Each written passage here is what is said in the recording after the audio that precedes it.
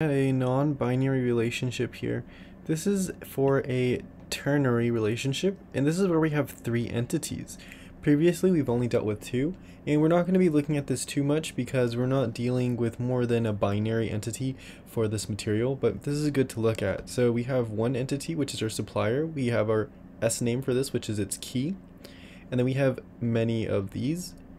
We then have a part number for the part. We also have many of these, and then we have many projects, and that's K, so we have many of these as well. Then we have the supply right here. So the supplier, part, and project are going to be related to our supply.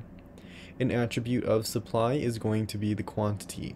Now, we can't link quantity to your supplier or the part or the project because these are not the full, we've talked about this previously, it's not the full total participation.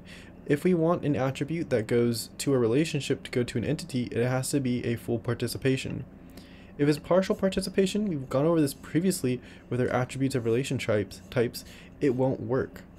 And so this has partial participation, meaning that the attribute here has to go to our supply, and this makes sense.